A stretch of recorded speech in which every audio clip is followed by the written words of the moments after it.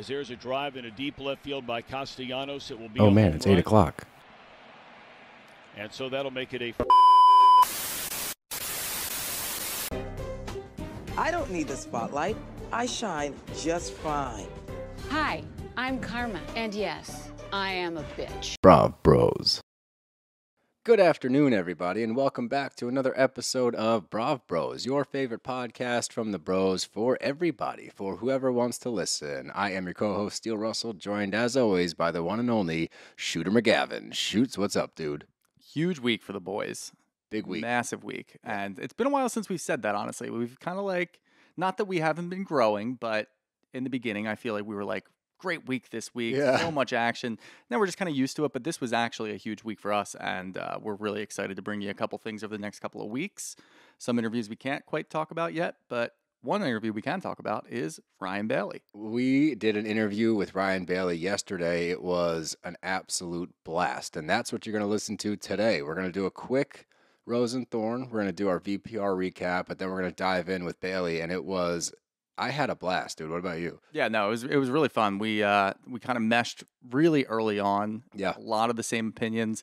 It was cool to kind of pick his brain because he's been doing it for so long and just kind of pick up what he's putting down for us. So picking up what he's putting down. We're absolutely. buying what he's selling. No, I mean, we all meshed really well. We've heard from Zach told us a lot of people have kind of said, like, you guys need to hook up with Ryan Bailey. We're actually all on the same network, Cloud 10, so it worked out really well. But you guys will be listening to that shortly. Yep. But Scoots and I just got off the golf course. We're literally still in our golfing attire. So for those of you on YouTube, this is what we look like when we golf. Adds to the big week for the boys. We got out, great weather, and really feeling it. Nice and loose. Yeah, we're in a good place. All right. It's like you said, I do remember in the beginning, like every week's like huge week. And we got kind of used to it. And I think it's a good reminder not to get complacent, like to still enjoy every moment and still take it all in. Like, we're so grateful for you guys and getting us to this point, and we can't wait to see what's next. But above all else, thank you to our listeners, because without y'all, none of this is possible. It's been a long time since a good Steel thank you rant, and we all appreciate it. I needed to, and like I texted you, and like I had a rough month. I didn't even realize it. Like I was down. I was depressed, and I texted you. I talked to Dev about it. You know, you don't really know till you come out of it. And like I was 3 days out of it, and I was like, oh wow, I didn't realize that. And then I started to do my gratitude again, started to look around, and be like, you know what? The podcast is great. Life's pretty great. I need to just take it all in, smile, and enjoy the weather. A lot to be thankful for nowadays. And I know there's people out there that are disappointed that we're not negative in the beginning. A lot of comments this week about us being negative about stuff, but a lot of positivity out there right now. Feeling good. Positive Peters. With that, let's get to our Kedar Sharif. Our Rose and our Kedar Sharif. I'll start us off this week. And I'll start with our Kedar Sharif because I want to address this. So actually, you know what? You go first because I might have to rant a little bit. Okay. It's always good to schedule your rant. Not an angry rant. I don't want to be angry. So it's just going to be a rant, but you go first. Okay, cool. So my first one is it could be a rose, could be a thorn, honestly. And I'll read it out and then I'll tell you what I'm thinking. Okay. It comes from Patricia Smith 3046 on TikTok.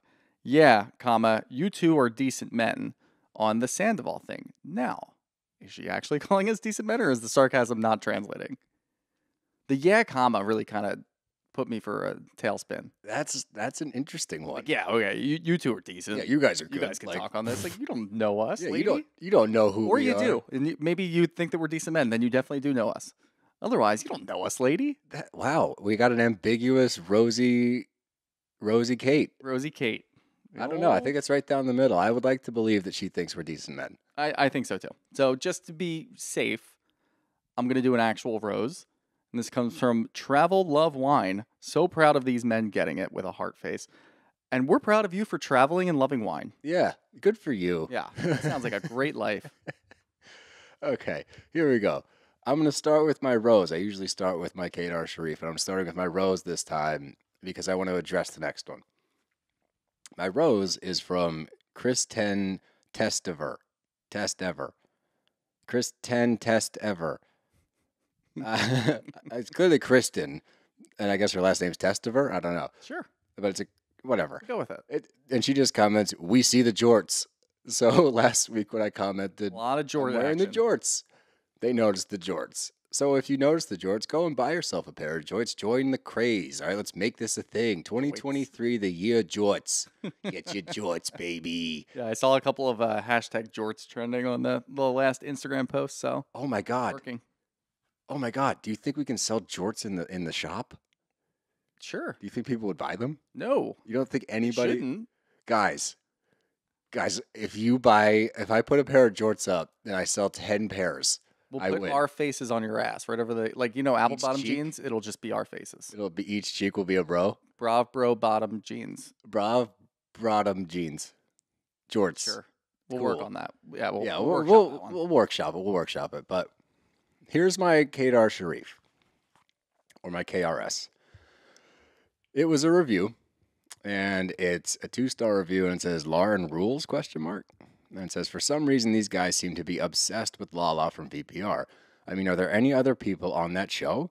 Although they are constantly ripping on Lala, to be honest, it reads as little boys pulling the hair of the girl they have a crush on. They like to call her Lauren as if it's an insult, but do they realize that she often refers to herself that way as well?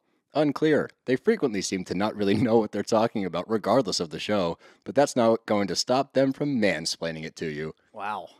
A lot of hate there. A lot of hate. A lot of It was hate. like a specific reason why you hate us. Obviously, you love Lala. Fine, whatever. Love who you love.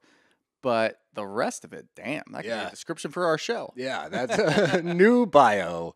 They never know what they're talking about, and they will mansplain it to you. Regardless The of Brav the show. Bros. Brav Bros. So here's my thing. I think that we do. I would like to think that we don't mansplain.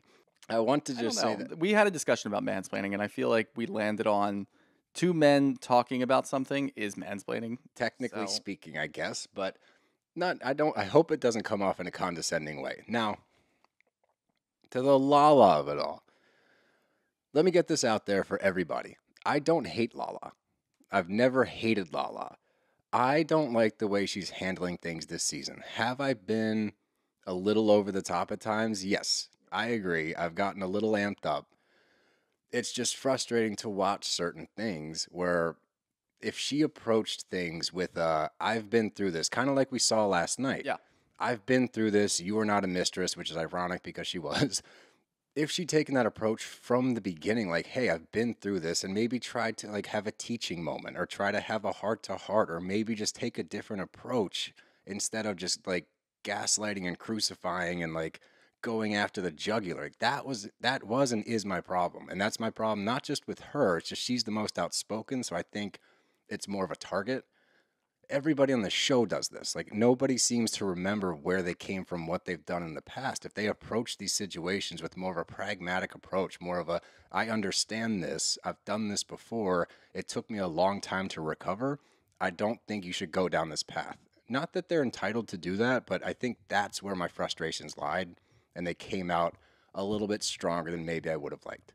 That's fair. That's very well said, I feel like. Yeah. You mansplain the shit out of it. No, I completely agree. Like, if we got more of what Lala was last night in the tail end of that conversation. Now, look, I actually kind of liked the fact that she was making fun of Raquel for being a mistress, because that's obvious. Like, Raquel threw that in her face. She threw it right back, thought it was funny. Yeah. And then was able to resolve it in an adult way, which I thought was a huge step. And I was like, what the hell? Like, I did not expect her to do this. Cheered. Maybe it was because, they were by themselves. Fine, whatever. Should Raquel have gone over there right away on Lauren's birthday?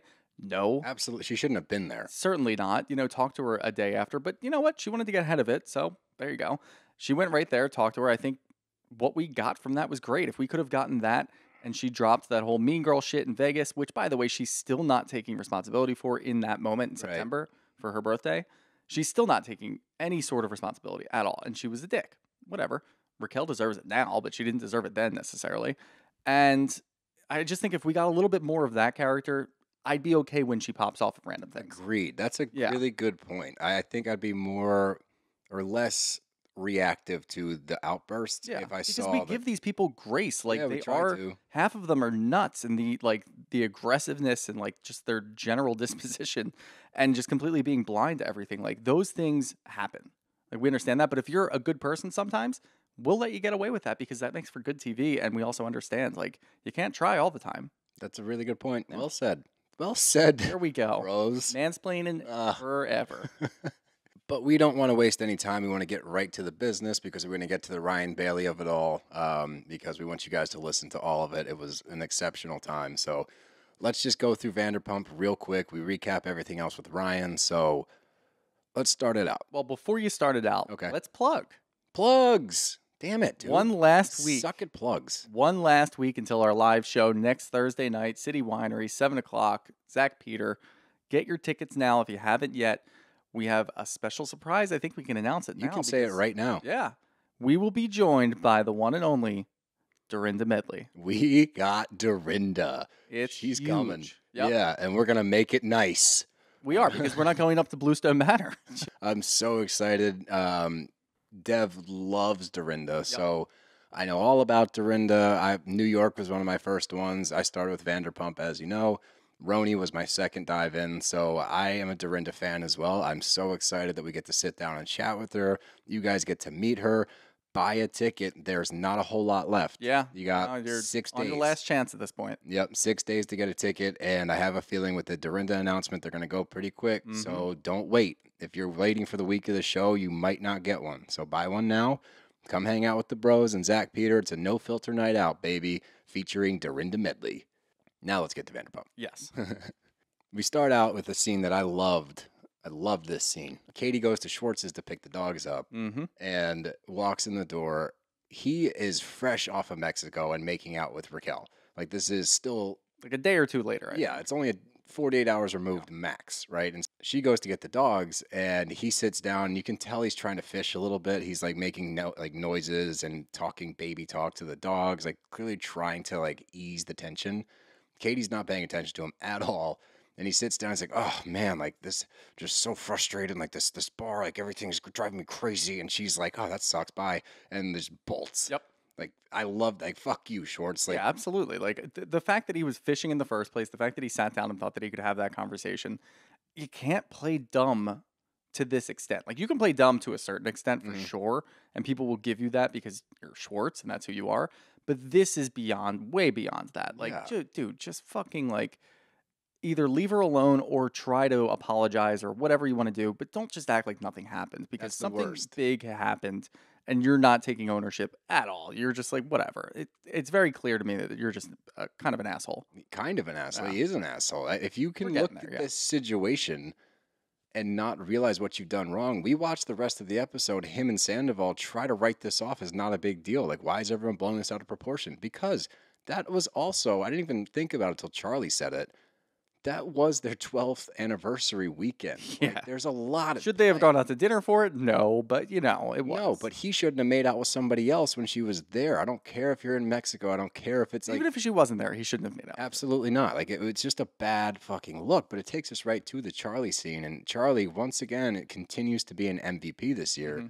Immediately calls out Raquel. If we had more of this on the show, maybe there'd be less bullshit behind the scenes. If we need people to just hold your friends accountable. We're watching across the board on Bravo shows of people saying the most outlandish shit and people getting in all of these crazy debacles and people, their friends, stand by and watch this shit happen. Nobody says, hey, you look like an idiot. Knock it off. Instead, they are a party to it or they try to cover it up.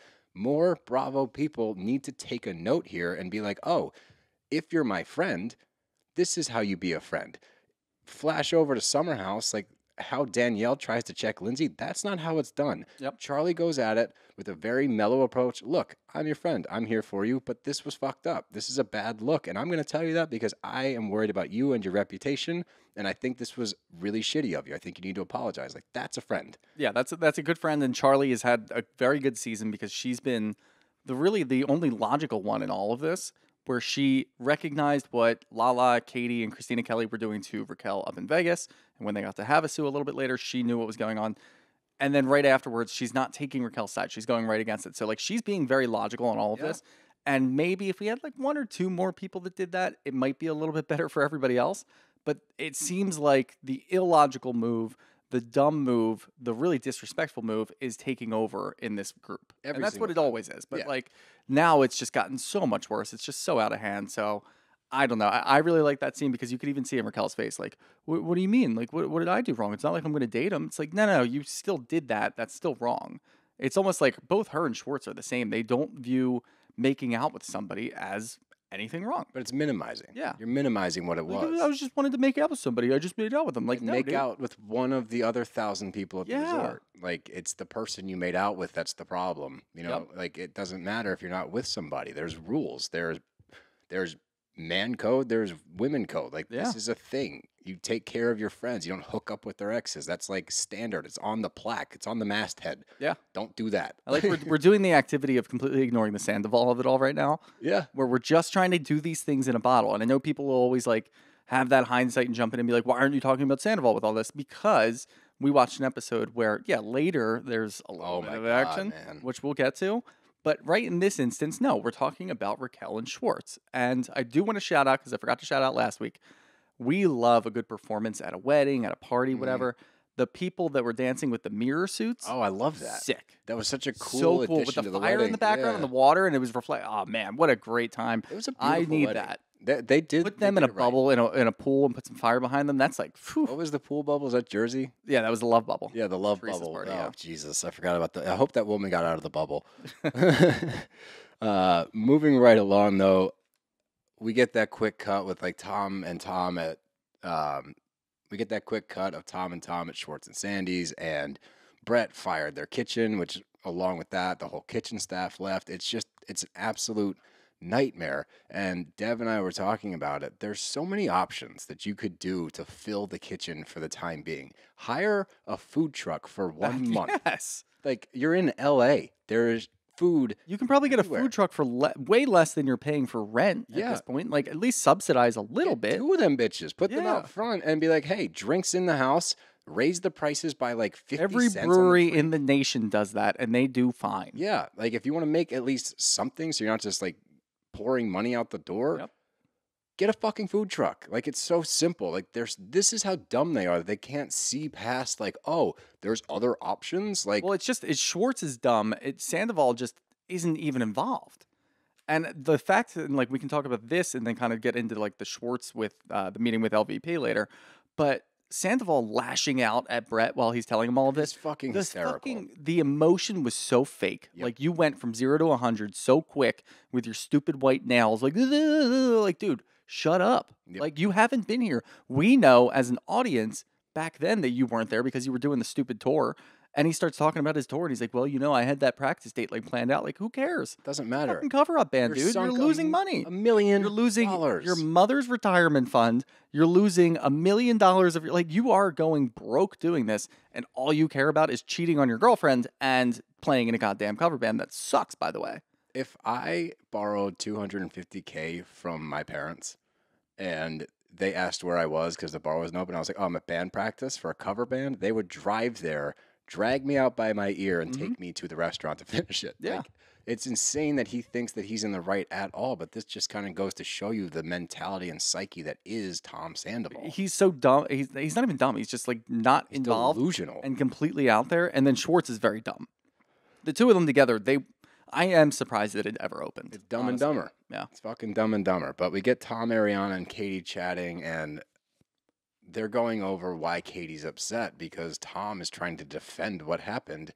And now we know why, right? Now we know what he's trying. He's trying to placate and make it seem okay, or at least point the direction at Schwartz. Yeah, because there's guilt there. Correct. Like, well, that's not that big of a deal, right? Like, right? eh. Like, I'm trying to test the waters here because I fucked hooking her. up with Raquel, like, I don't know if he fucked her at this point, but he definitely hooked up with her at this point. Definitely have had sex at this. There's no way they haven't had sex. You see the tension At some point, later. they definitely did. But I see what we were led to believe is that it happened right before Mexico. They hooked up and they kissed under the stars or whatever bullshit. And then, maybe they fooled around a little bit in Mexico. Whatever, I don't care. But for him, he's testing the waters. He's like, so specifically with Raquel, somebody making out with her, it's probably not that big of a deal, right? Right. Like, you'd be cool with it, right, Ariana? Like, she's blowing it out of proportion. Get the fuck out of here. And I love that Katie ends it with this, like, foreshadowing sentence. And I don't love it like, oh, it was just like, wow, it really lands. Because she goes, pray that no one ever does that to you.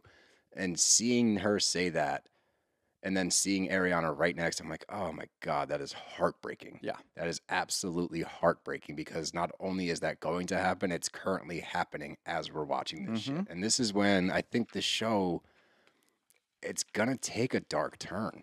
Yeah, it has to go now, I imagine. After what Allie said. Yeah, like things are starting to come out of the woodwork. We'll just get into it. Like, Allie outs him for being at Abby. I'm so upset that they didn't get that on camera. It was at Lala's apartment, and we didn't hear about it until Allie's confessional. Yeah. But she said, I went to go see Lala, Katie, I think Christina Kelly was there or whoever, and sat down and told them this.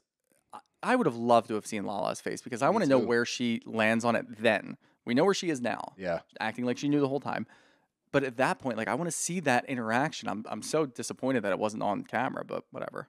I am too. It might have. Who knows? Like that. I'm curious what they did. They would have get, absolutely played that. Yeah. All right. Well, let's keep trucking along. We gotta get to Ryan Bailey, but this is kind of the first evidence, I think, if you want to look for like Easter eggs, that you really, really get that there's some weird tension. I mean, obviously there was the potential ass grab in Mexico was the first inkling, but this scene was so slimy to me. Like, I did not enjoy watching it. I didn't like any of the three of them in this scene at all because Rachel tries to play the hurt, sad, like, woe is me character, but it's like, dude, you're hooking up with him right now. So yeah, is it harsh to hear that somebody called you a whore? Like, yeah, that's a rough thing to hear. I understand getting upset about that. However, for you to act like you're this upset about the whole situation when you knowingly are hooking up with this man who is in a 9-year relationship, like, you start to piece things together with Rachel, and it's like, she tries to garner sympathy all season, and this is where I will play the hindsight game. It's just because the character that she's playing in confessionals, with what she's saying about finding herself, learning a lot about herself, being comfortable with who she actually is. It's like, okay, well, that's you saying you're comfortable with being this woman that is happy to cheat with another guy. Like, that's fucked. Yeah. So it's, again, we don't like to play hindsight. We like to be in the moment. But now that the worlds are finally colliding, this scene was off-putting to me. And the one thing that I want to say, but it goes, she doesn't have a bad bone in her body. And I looked at Dev and I go, she's got one bad bone in her body. I think LVP said that. Is that who LVP? I think so. Yeah, she said Raquel doesn't have one bad bone. Oh, no. Sandoval said that. Oh, he did? Yeah. Yeah. And then I said he's got one bad bone in her body. Sandoval's boner. One word too far, probably. We understood what you were getting. I was just clarifying. Yeah, no, I was clarifying. No, it was definitely very, like, cringy to watch. And it always is, but I don't know. It's just so fucking weird. And whatever's going on with her and the Toms at that point, like, the overlap it's dirty. It's grimy. We don't want to deal with it. But you can kind of see, like, when Raquel is talking about, like, not wanting to do that. And obviously, like you said, like, we have the benefit of hindsight. I don't believe her at all. And it's not because of what we know. I'm just watching her. I'm like, you're just not being genuine. Like, no, it seems you're genuine when you say you have no idea what you're doing and you're just trying to find your way. Get that. That makes sense. Yep. But the rest of it, it's like, you don't believe that. You don't care if somebody's dating this person or that person. When she talks to Oliver later, I'm like, there's no remorse there. It was weird that you called his ex-wife. I don't know why Sheena was on board with that one. That's kind of odd. Keep it at 100 and just fucking text back and forth. You don't want to have that conversation. Well, clearly that was production.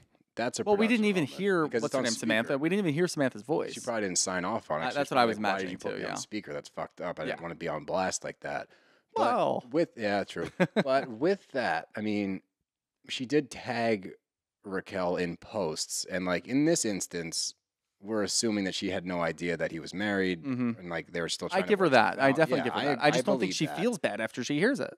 I think she only thinks about herself. I think she seems to be more concerned about what her reputation is going to look like after this than the actual act of being party to something schemy. Yes. Like, that's what I get. She does not feel, I don't think she feels bad for Samantha. She only talks about herself and then immediately worries about what Lala will think. That's a good point. You don't see any remorse. She wants to clear her name with Samantha, doesn't end up doing that, still wants to clear her name with Oliver. And she says, yeah, that just really sucks that, like, you would lead me like that. Like, she, again, does not care. No. So, you know what? She only thinks about herself, and that's what gets her into trouble with this. Yeah, and it kind of takes us towards the end. I mean, we're at Lala's party, and she's been talking a lot of shit about the Oliver situation, which I was getting a little flustered just because I was like, this situation is actually identical to what you went through with Randall. You claim to not have known that he was still married. You got blindsided by it.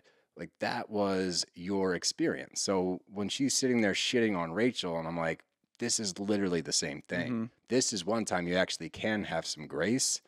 And I was so fired up. We already talked about it. But when she actually gives her some grace and is like, hey, been there. I know it sucks. And the worst part is he's going to get off scot-free and you're going to have to deal with this shit.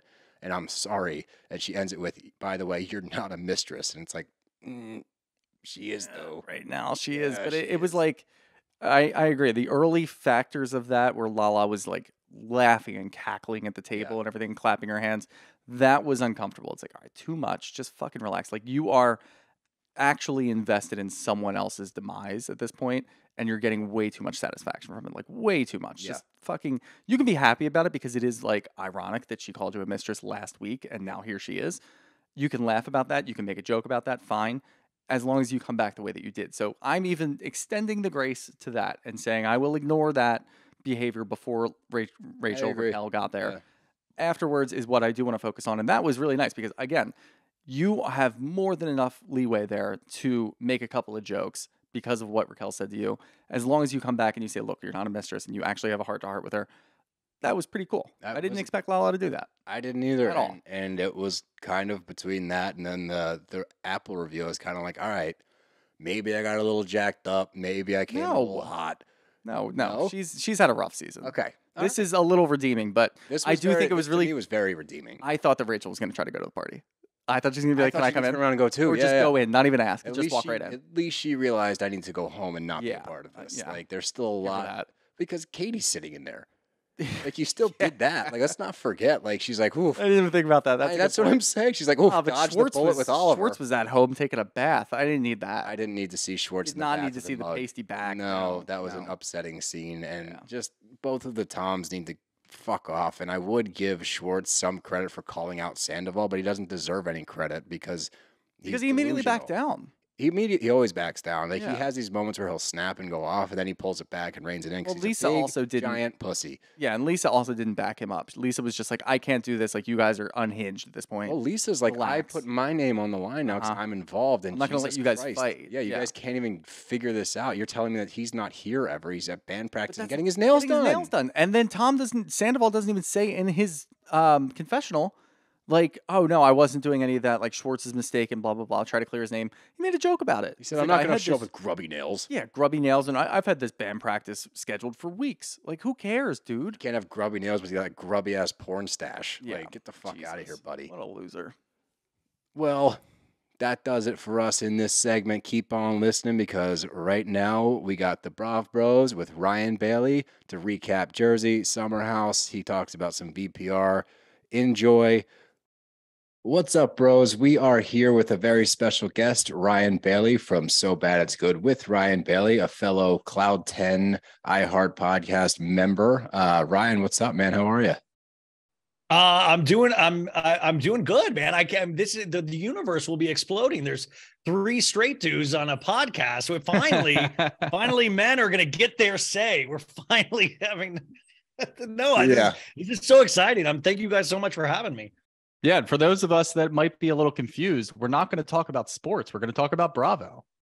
Well, that's the sad thing is that I couldn't talk about sports if I wanted to. That's where I differ from you guys. That's why, I mean, like, I think that's what sets you apart. I feel like you guys are real men. I feel like people, you know, like I mean, people are genuinely surprised. Like, I know nothing about sports. I have tons of guy friends that I'll watch sports with just to have camaraderie. But then the pandemic happened and that just wiped that out entirely. And now it's nonstop reality shows 24/7. Yep. I appreciate the honesty, and I also appreciate the fact that you're willing to go and watch the sports with your friends just for that camaraderie. But it sounds like that's gone by the wayside since the pandemic. So maybe, you know, you can watch sports with us. You can be a Phillies fan. You can be an Eagles fan.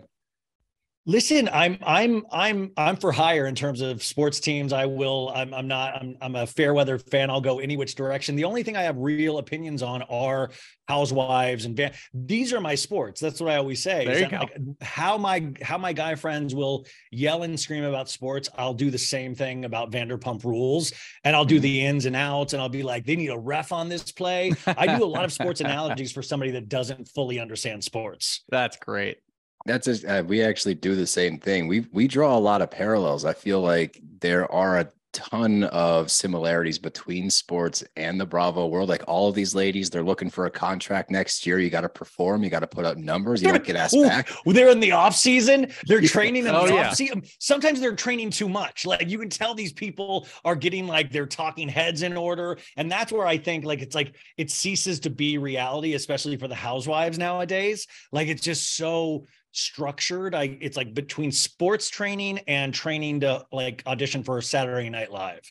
Yeah. No, Steele and I talk about it all the time. Something like Ultimate Girls Trip, we call like an off-season tournament going on there to see who's going to be able to come up to the big leagues. And it helps us a lot because we refer to things as off-season. We refer to things as off-season tournaments, getting ready and getting that next contract. We do it all the time. And I'm sure our listeners are probably tired of hearing it, but it helps our dumb brains work it out. So, you know. We've actually gotten a lot of feedback from people that have been like, thank you guys for all the sports references. You make me sound really good in front of my husband because like, I think somebody was watching an Eagles game. It was in the playoffs and they dropped the line about one of the players. Like, oh yeah, like Jalen Hurts needs to do X, Y, or Z. And her husband was like, what? And she's like, mm-hmm. And she commented like, thank you guys. I looked really cool in front of my husband. No, I mean, the girls trip is fascinating though, because you're right. Like you see then, even like Brandy Glanville, you're like, oh man, she took herself out for the season. Like she's now unable to compete in any future Housewives events because of whatever shook out with Caroline from Jersey. But you see these things and you're like, this is wild because now there's a whole ecosystem of these people that just depend on Bravo and a reality show paycheck. And it's so funny because it's like now people are just by design wanting to stay on these shows and get to another show rather than just kind of live a life that they can potentially document for Bravo. Yeah. It's kind of like branched out to what you just said. They're grasping and clawing at any chance to get back on the screen. Ultimate Girls Trip, sure. Vanderpump, sure. Whatever you got for me, I'm in. So I think the other interesting fact in reference to like the off season, social media seemingly in the past like year or two with the Housewives shows, I think it really took shape with like Beverly Hills last season. The interaction between those on the show and the fans at home has been insane. Like they are way too clued in to like, they comment back, like they start shit with people that they don't even know. Like it's yes. But that's the same as the NBA. Like, I don't know if you follow the NBA, but NBA players have like burner accounts and they'll like clap back all the time. So it's the ecosystem that all of this has created is really stunning because, 16 seasons ago when OC premiered, that was the first, they premiered on the first day that Twitter went live, but Twitter didn't really take hold for like another couple of years. And now it's nowhere near what it is today, but they did not have to compete with social media. It wasn't a part of the whole ecosystem like it is now. So it is like Housewives on steroids now because you not only have the show, but you have the second show, which is all the social media, which now is more entertaining and more of the moment than sometimes the actual show is. And that's what's really scary to deal with because you're like, how is Bravo going to lasso this and try to control it somewhat? Because we know more information right now about everything happening in Vanderpump Rules than we're going to see in tonight's episode. We already know what we're potentially going to see. Plus we know 80 moves beyond that. So how is Bravo going to learn to not squash it, but capitalize and use it to their advantage? And I don't know. Sometimes I wonder if that ship has just sailed. You can't put something back in the box once it's completely out. Yeah, and I think that like obviously they had to come back with Vanderpump specifically because we need to see that unfold on screen. We can't just watch all the news reports. We can't just watch all the social media interactions. We need Bravo to just pick up their fucking cameras, go back and show us what happens. Show us the aftermath of all of this craziness. I'm proud of them. They did. They literally did. I finally. love that. Like within a day, they were like, cameras up. We've got it. Like, and by the way, part of me was like, man, maybe they should just go into season 11 immediately because but then I'm like, okay, maybe leave a couple months for Tom to go to whatever wellness resort he's going to go to, not Mir. I hear, by the way, breaking news for your podcast, it's Miraval in the Berkshires. He is still at a Miraval property, but so he wasn't in Arizona. Well, he was going to be in Arizona and they did that and he switched it to the Berkshires. That is what I hate as a grown man. Do you guys hate as a grown man saying tea? I hate spilling tea. Spilling tea. We don't supposedly like that is tea. I dropped that line, everyone. That never feels good coming out of my mouth. I feel like, what have I become? Like, this is so, I'm an older man. What have I become? Like, this is become a product of my environment. But I think we can all share in that, like that we've all, as straight dudes in this space, and like Shooter and I have accepted fully, like we're all in and we're excited for what's next. But there is that moment where you kind of look in the mirror and you go, this is my life now. I'm okay with it. I'm thrilled to be here. Like we're very, very grateful that we have this opportunity, but like my whole entire life has been consumed by Bravo and spilling fucking tea. No, yeah, you're right. Like, I am so thrilled. But like I always say, like if I had told my younger self that podcasts didn't exist when I was younger, like, the fact that I get to do this, like I've always loved these shows even before there was even an idea of a podcast. So it was always funny that it's like, holy crap, this is what I'm doing. Like that thing that I dearly loved, that was my private, like, it wasn't like my ex and me getting into it together. It was like, I personally like these shows.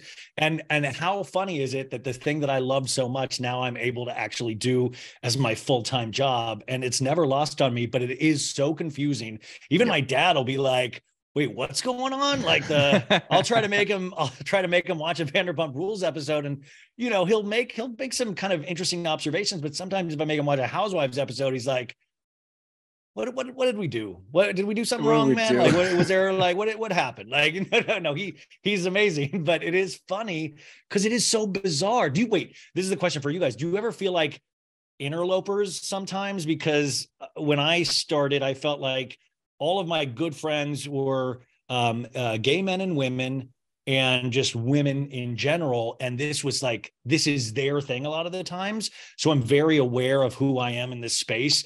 Do you guys feel the same way sometimes? Because I'm always like, I don't want to ever be the top of this. I just want to be part of the conversation, because I know sometimes I feel like an interloper.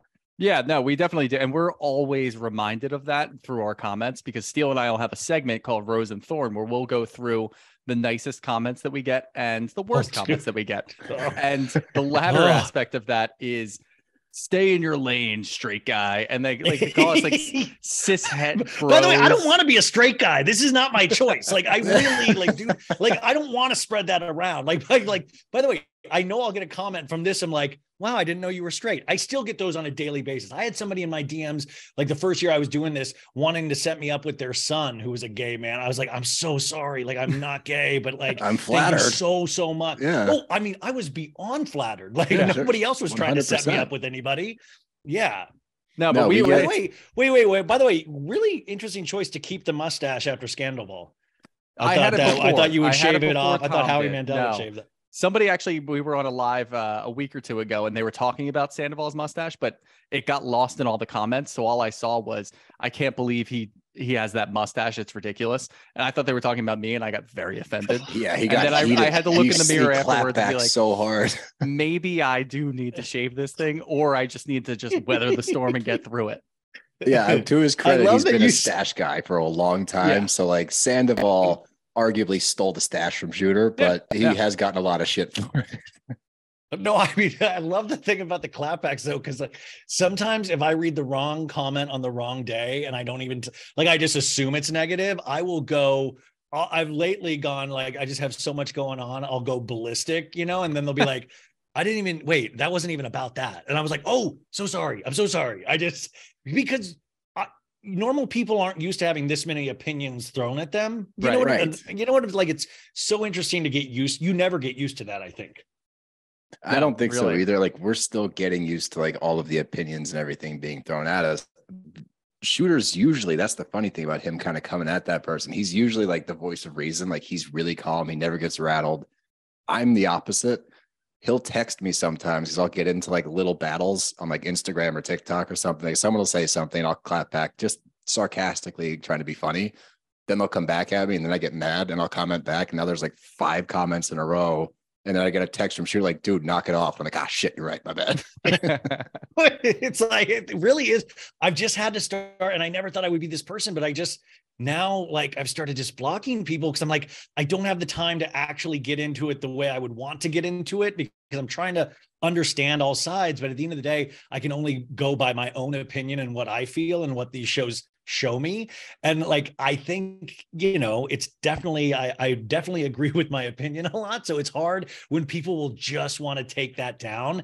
And I think it's a byproduct of what we're talking about, even with the housewives. We're part of the social media circus that goes along with these shows. And it's such a great tool, but at the same time, it can be so scary and annoying, and like daunting, it could really bring up wild emotions.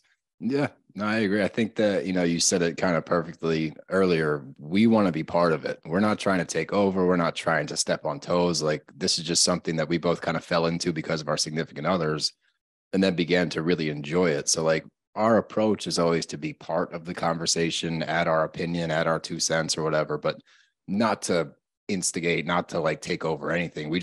We enjoy it. It's fun. It's funny. So hearing you say that, like, we completely understand. But let's get into it a little bit. We, when we started this show, we had no idea what the fuck we were doing. And I came up with an idea forever ago called Tagline Freestyle. And essentially, I'm going to play the housewives music over my phone into the microphone because my soundboard is not working the right way. You get to come up with your own tagline if you are on a housewives show. Okay. So you can listen through once, you get to listen through it once, and then you got to come up with whatever you're going to come up with. Do you want Shooter to go first? I'm just listening to the music, or I'm just listening to the housewives music. Yeah. It's just, I got the instrumental, and it's, hold on, I'll pull it up right now. I feel like a SoundCloud rapper. This is amazing. You are. You got to come up with a SoundCloud rapper name too, though. So start working on that. Here we go. Here's the sound. I've heard this. I know. Yeah. It's Beverly Hills. No shit. All right. That's your preview. Are you ready? You got it? Yeah. All right. Here we go. Yeah. In 3, 2, 1. I've got a mouth for sin and a body for lounging. I guess that's good. Wait, like Erica Jane's Vegas residency, I'll be closed in 3 weeks. It's too soon. That's incredible. No, that's a good one. All right, Shooter, you up? Ready? Yep, hit it. If you try to gaslight the gaslighter, you're going to end up on E. See, I should have went first because I can't compete. Yeah. I got to turn down my thing too. All right. Oh, thank you. All right, here we go. I'm going to try. Oh, shit, I closed out of it. Here we go. I might have played in the minor leagues, but I'm a big league shit stirrer. Oh, you can't say shit. Yeah, you can't curse on these I things, can't curse. Fuck. Oh, I did it again. Wait, why can't you curse? In the tagline on TV? Show. Oh, yeah, you're right. Show. Okay. Well, I mean, this isn't. I mean, I think they could just bleep it out in the moment. That's true. All right, one more try. My name is Steele because I come with the hard facts. Not bad. By the way, this is really what happens when 3 dudes get together and talk. I mean, this is. This is kind of what happened. Like this is how do this shit for an hour and a half. Yeah, we just spent time with our girlfriends and wives, just hanging out, and then just started talking about all this shit as men do. All right. No, that was I was always I would go over to my guy events back in the day, and I would end up talking to their wives and girlfriends because they were always talking about the stuff that I actually knew stuff about.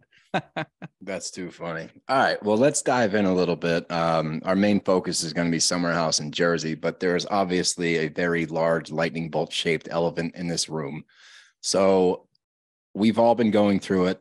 Scandoval has been going on for 16 years, I think, at this point. Yep. But yeah, where were you? How did you feel? And what was your reaction when the news broke? Well, I mean, listen, it was a dark day. No, I was rehab. I had a knee injury, and I was at a rehab with a trainer trying to do like some knee exercises and work other parts of my body as everything's slowly falling apart as I get older. And I remember getting a push alert from TMZ, And I immediately didn't believe it. And I know them personally a little bit. And so I honestly, in fact, I was at Coachella with them last year with Ariana and Sheena, all those people. So I knew that. So I just didn't believe it. In fact, then I was like, oh, dude. And the trainer guy knows what I do. So he was like, oh, I get it. And I got on and I saw DJ James Kennedy had made an Instagram post immediately pushing the TMZ thing. And I was so confused because I was like, dude, they have really done everything for DJ James Kennedy. They've always spoken highly of him, even in off camera, even in just personal conversations I've had. So I was like, why the F are you doing this? Like, wait, and then I was told from other sources that like, oh, this actually is true. And it takes a lot these days to shock me anymore in regards to this stuff. And I was shocked. I would have told you I would have said, I just did not see that. And for it to be Raquel, Rachel, Ratchet, whatever we're calling her, for it to be that, and for it to be that long of a time. And that's the thing that still will reignite some kind of anger, because I always say this, and this is like so weird, but as a dude, I actually looked up to Tom Sandoval because I said, here's a dude that's not cheating on his lady. He's, she lets him go out there and let his freak flag fly, be all weird. And I'm like, I'm weird. I like to do I'm a weird dude like that. To me, I really envied him going out and doing things that everybody said was stupid, but eventually he, put so much passion in them that people were like, okay, like the band started looking good to me. I was like, you know what? I like cover tunes. Like I was personally kind of just, it really floored me. I was like, I went through such a range of emotions for somebody that this has nothing to do with, like all of us. But I think it also reignited a lot of passion in reality show and Bravo lovers, because we realized that this show really flies and reality shows really fly when real relationships are involved. I mean, even like Summer House with Danielle and Lindsay, you see that when we have real relationships, and that's why Jersey sometimes doesn't work, because there's a lot of fake and phony stuff happening in relationships that don't really exist on the outside world. But this felt so real and true and such a betrayal that, that's why I think we are still talking about it. Yeah, no, that's really well put, honestly. And that's one of those things that like, we all remember where we were when we got the news. And I took it a little differently. I was so numb to it when it popped off. And I'm like, what happened? Why? And then I just like went back to what I was doing. And then I stopped and I'm like, holy shit. Like, what are the ramifications of this? Like, what are they going to do with all this information? How are they going to get back to it? Because I don't want to read this, like I said earlier, through the fucking headlines. I want to see it unfold in front of me. I don't want to have to wait until BravoCon for this to actually pop off. So it is wild that that's kind of how it played out. And now we're just kind of seeing everything kind of grouped together. And it's so funny because everybody's got opinions on the whole thing. Everybody says what they would have done or what they should have done. And to see like a resort like Miraval going after it, like everybody's getting their piece at this point. Like, wait, listen, if you so funny. like, if you're going to use like influencer deals and stuff like that, expect everything around you then to use you as well. And I call it the Vanderpump economy, is that now it's like the Thriller video where we're seeing zombies from Vanderpump, coming out to dance with Michael because, it's like, we have Jax, we have Dodie, we have everybody coming back in. I mean, Billy Lee got a little spotlight this week, so all of these people are coming out of the woodworks. And what I think is fascinating is that none of these people, it's not shame, but none of these people have the foresight to go like, oh my God, we've done very similar things. And, like Jax, I mean, the only thing I want to hear from Jax is, as a fellow cheater, this is how I think he's handled this way. Like as somebody that's cheated a lot in my day, but he never does that. And that's what I would love to hear of, like, listen, I have a similar mindset, or I had at one point, about women, and this is what I would do in my line situation. Like, I think he really does have such a story to tell if he would actually tell the truth. It's a good point. I actually completely agree. We've gone after Lala quite a bit in the past few weeks just because of all the hypocrisy I've been seeing and the mean girl shit. And like, in retrospect, yeah, she was giving it to Rachel, who had done this horrible thing, but she didn't know about any of this shit at the time. She lucked out. She I lucked know. out by design. Like I always say, if like we were watching this and none of this happened and we just watched this season, Lala would not have had a good season. Lala is very like, that's why it's like some of these people should be kissing Sandoval's balls because like they actually are able to make t-shirt money off of it. They're able to actually make their own storylines kind of seem fascinating. They're booked by all of these sponsors now. People want a piece of them. And they had 2 seasons where that was not the case. Everybody had written Vanderpump Rules off. I mean, I was the only one that was like, not the only one. I was one of the only people that were like, I'm going down with this ship. I'll watch it till the bitter end. But I was very aware that I thought the end was coming. And this now has reignited the show in such a way that people are like going back and watching the show for the first time. And I love that as a Bravo fan of like, see, it's pretty good stuff, right? This is really good stuff to talk about. Not to mention all the other people that haven't watched VPR in the past that are like, I got to know what's going on. Like this was such big news in the entertainment industry, not even just Bravo, that you have people who never watched any Bravo show before. Like, what can you give me the tea, if you will, Steele, on what's going on with Sandoval? Like, who the fuck are you? Like, I know that you don't watch any Bravo, but you know what's going on, and they'll go back and start to watch it, and it's like, that's great for us. The famous people all of a sudden acting like they care, or they'll, I love the other podcasters and creators. Like, I've never watched Vanderpump, but I need some heat. I need to get into this, and it's like fucking Howie Mandel. Yeah, Howie Mandel. See, this is okay. As fellow men, this is what I hate about men, and I hate to like bash men, but it's like, why can we never take the loss? Why can we never admit, like, you know what? That was a pretty big moment for the Howie Mandel show. I didn't realize it at the time, but you know what? Now I really wish I had done a little research because I think I could have given him a little pushback, but still be loving. Like the fact that he stood up for a bad interview that was ill-prepared. It's like, I know people. That's all I need. No. I don't want to tune into somebody that just knows people and doesn't do any research. I want somebody that respects the actual person that's there enough to look at all sides of the story and make it something bigger than just the Howie Mandel show. Like Howie Mandel seems like a great guy. The minute he said, who is Sheena? I was like, what the fuck are we doing here? Let the daughter do the full interview. But that's why Sandoval did that. That's exactly why he went on that show, because he knew that he wasn't going to get pushed to a limit that he wasn't comfortable with. He probably did that over the reunion taping and obviously the last 2 weeks of filming, but he went to Howie Mandel because it's a safe space. And that's what he wanted, to try to paint this picture for us that nobody fucking believes. But even with Sandoval, he, till this day, he's like, how dare Miravel do this to me? Like, it's like, once again, you know what? Like, you just be quiet. You've done something really bad. Like, for him to go on Howie and go, I don't know what the big deal is. The big deal, dude, is you painted yourself in a certain light as a certain type of male, the anti-Jax, if you will.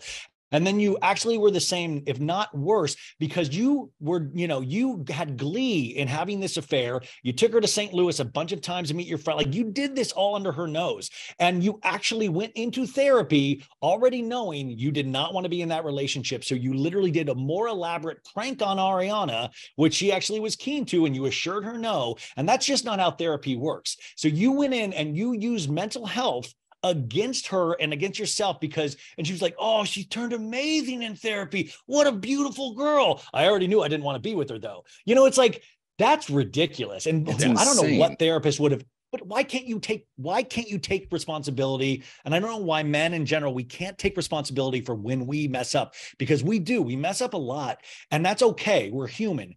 But that part I agree with, but the 8 months keeping this going, that is bigger than just oops, well, we're better off for it now. Like that's what pissed me off with the whole thing is like, and comparing him to Jax, right? The anti-Jax, if you will. This is way worse because for all of Jax's flaws, for all of his missteps and everything, he at least owned it. Like, he knew that he was Jax Taylor. He would try to defend himself. He'd get caught, and it's like, nah, that's Jax. And like, he comes on now and he's talking about, he's like, yeah, I was the villain. That's who I was. And like, is he still that guy?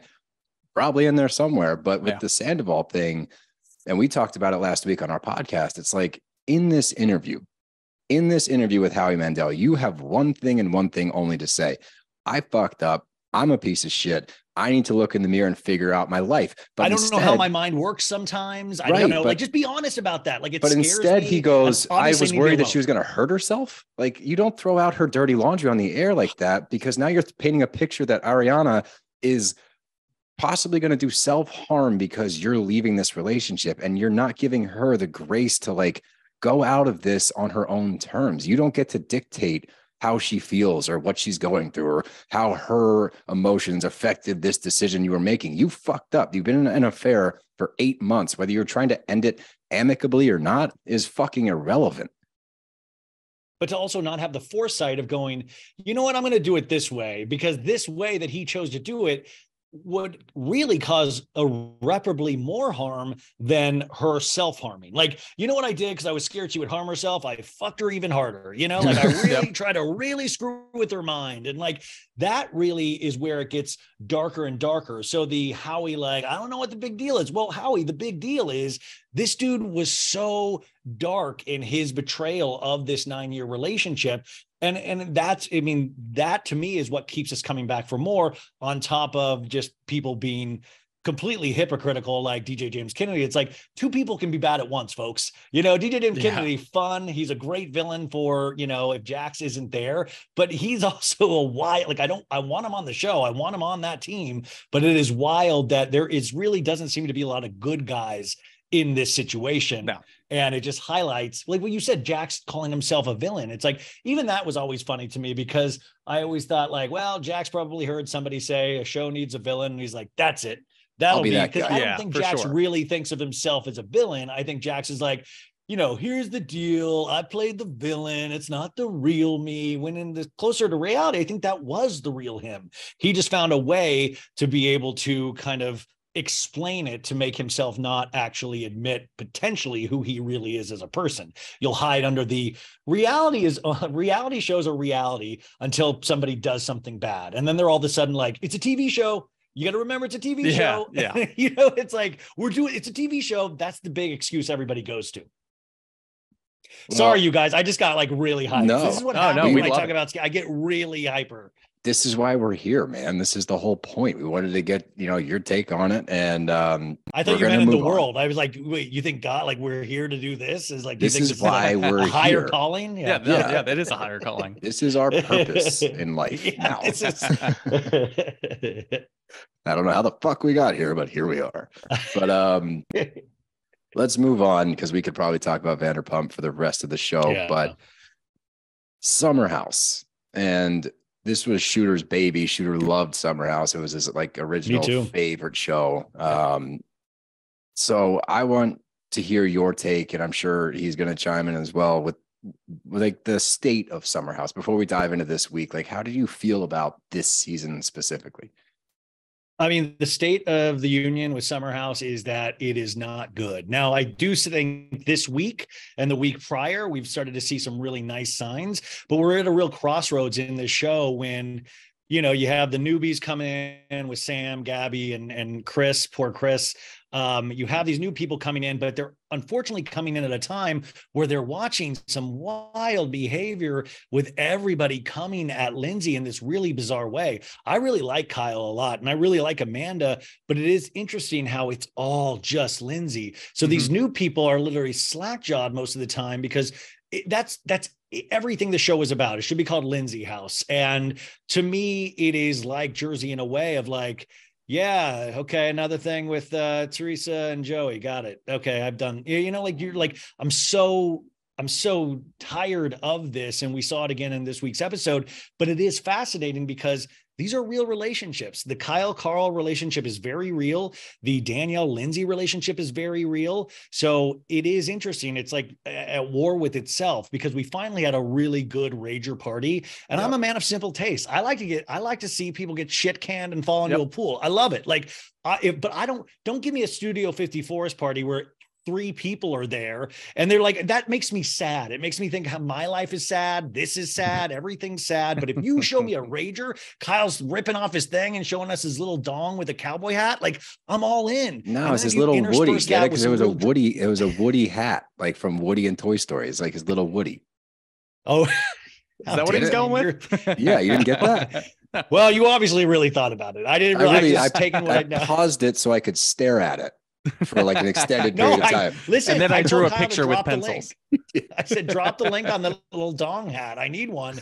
And he said, you can get it at Party City, everybody out there listening. But no, it got better this week, but I think it's so dark because I was already initially worried about Carl and Lindsay coming into the summer house, because I think Carl's in this really interesting place with his sobriety where, you know, he's finding out really who he is still without these things. And I would imagine, I've not gone through this myself, but I imagine there's a real wild readjustment to life where it probably feels like you're in cement a lot of the times of like, how do I have fun? How do I laugh? How do I act around booze? How do I act around pressured situations? On top of it's seemingly obvious that Carl might not be really good at his job with Loverboy, but the fact of Kyle, the boss, saying that he potentially had a drug problem on television is insane to me. And I just am very confused once again with the hypocriticalness of Kyle being like, oh, dude, this episode is like, man, I really love to see you and Lindsay together. I'm like, you haven't all season. You've literally went out of your way to say when real dicks and real bitches get, you know, like it's always Kyle freaking out about that relationship or Paige or Amanda. And so it's wild then when, you know, Kyle's like, I really like you guys together. I'm like, it does not seem like that. I feel like we're missing a piece on Summer House. I feel like we don't see something of why everybody, like Lindsay's intense and all of that stuff, but I don't see why the fervor of the dislike. And also, yeah, like they've been together 10 months. They've known each other for many years, Carl and Lindsay. I understand being scared of somebody paying $13,000 per month for an apartment. It was very scary to hear. But other than that, mind your business. Like everybody, like, if anything, we should be focused on Paige and Craig's relationship, for the love of God. Paige does not seem like she really wants to move forward with Craig. And that, if anybody questions Paige about anything, she defaults to tears. Yeah. But Lindsay has to take slings and arrows every week. Okay. And we're still not satisfied with that either. That's the worst part, is we still want, it's the people that go against Lindsay all the time. They still want more. They feel like she's not being genuine in any moment. And we got a real genuine moment when she sat down to lunch with Amanda and she actually showed emotion, and Amanda was just completely shell-shocked. Like, well, what do I do here? Like, I don't know what to do. Kyle's not here to tell me what to do. What am I supposed to, like, it was brutal to watch, but we got to talk to Carl a couple of weeks ago just because I fired off a tweet about how shitty Summer House is this year, and Carl took a little bit of offense to it. There was definitely a little snarkiness in there, but he said, I'd love to come on your podcast and discuss it. And he came on. We didn't leave the interview thinking like, all right, you know, Summer House is back. We're going to be okay. We're thinking about this differently. We told him fair and square, like, dude, if this continues and they're continuing to attack your girlfriend, your fiance, and there's nothing else going on, and these newbies can't really kind of get into the mix because they don't know what to do with these 40-year-old people all screaming at each other, then the show's going to die. And lo and behold, we at least get like one or two parties out there, and we get to see, thank God, like Corey comes back, who actually the party. I never thought in a million years that I'd be like, thank God, Corey Kiefer. Like I never thought in a million, like, and by the way, it has been a refreshing change of pace. Somebody that actually wants to be there, somebody that, and I'm all for Sam and Corey because, and this is what I said this week, I was like, here's the deal. Like, great. They seem like, I love how Sam was describing Corey, you know, lets all those wild parts of her like thrive. And I think that's amazing. But at the same time, if anybody's paying attention to Bravo right now, this is a relationship to invest in, because if you have not noticed, men cheat on Bravo. So I hate to say it, eventually somewhere down the line, Corey's going to get caught in something. And if they're on a TV show, that is going to mean like, that is like, so yeah, man, invest in this relationship, Bravo. I think it's very exciting. If it works, amazing. If it doesn't work, really good for the show. See, I'm always the optimist. I always want things to be how they appear. Like, I'm always like, come on. Like, I'm rooting so hard for Corey and Sam because I like Sam. I think she's good for the show. I think that, she's had a really good season. Even when the episodes were boring as shit, I still saw potential in her. I was like, okay, I like her. I like Gabby. She drives me insane, especially with the astrology shit. But she's a great character. She's a great character. But with the Sam out there, with the Sam and Corey thing, when I see that, having to hear Maya take it upon herself to check Sam about her talking too much was so inappropriate and made me so sad. And then to watch her reaction, and then like Maya has no clue. Like, you can't meet somebody and tell them that because you don't know what they're dealing with. Sam has been insecure about this her entire life. And the first time you meet her, you take it upon yourself to tell her that, hey, you're talking too much. So especially after the season she had the first season. Maya, thank you. Where she had such issues, and Sierra, that beautiful conversation they all had as a group. But until then, Maya was having a really rough time. And I think I did an interview with Sam where I told her, I was like, dude, that moment really broke my heart. And Sam stood up for Maya and said, listen, that is the only room in the house that there are not cameras there. She was doing this to try to do it away from things, but I'm like, why did she do it at all? Yeah. Why did she feel the need somebody, to don't step be over that yourself? line? Yeah. And like that's why me. It would have floored anybody. Anybody that if you hit the nail on the head about what you're insecure about and a stranger tells you that, you're going to be like, fuck, like I'm really bad. So to hear her say, Corey likes me for all of my craziness, for being outgoing, for being loud, for being kind of nuts. And he's kind of reciprocating, like he's matching her energy. I was so happy. I was like, thank God she deserves that. You deserve to find somebody that can keep up with you. That's not like knocking you down because you're talking too much. Like you see their date clips. They're fucking wild. They're doing shots. They're dry humping on a chair. By the way, it looked like they took a picture every minute of their date. There was like 30 Polaroids. Like, I mean, they seem to be on the same level. And I'm totally all for that relationship. It's really exciting to think about the prospect of them actually dating for some reason. And that's kind of what we need to run to, are things that actually kind of excite us. But I'm sorry, after Ariana and Tom, I'm done believing that everything's hunky-dory with any relationship. Like I'm glad you are still at the place where you want to believe in things. I don't believe in anything anymore. Like I do not trust any of these people. Everybody is potentially horrible, and we're just going to leave it at that until we're proven otherwise. That's probably the safer way to go.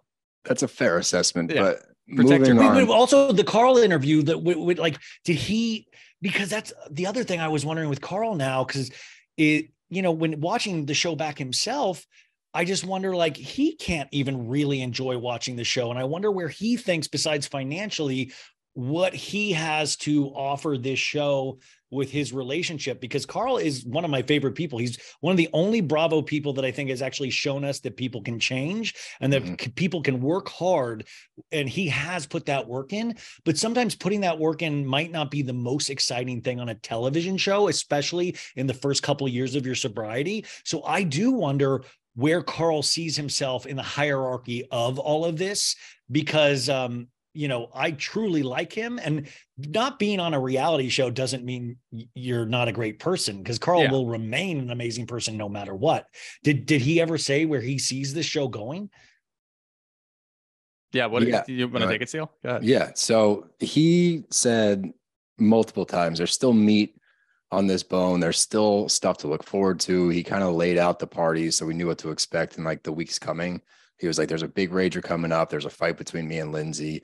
He's leaning on the fact that there's more there with his relationship with Lindsay, and that we all need to kind of just give it time to develop, is kind of where he was pointing his energy towards, I guess. So it's like, she hits me, you guys. She hits me. Yeah, really she hard. beats the shit out of me. Like it's so entertaining. But I do think like what we saw this week and what we've seen a few times in the past couple of weeks, if they try maybe shift, right? Like I enjoy watching their life in the city. That was actually entertaining to me. I don't mind watching them kind of bop around New York.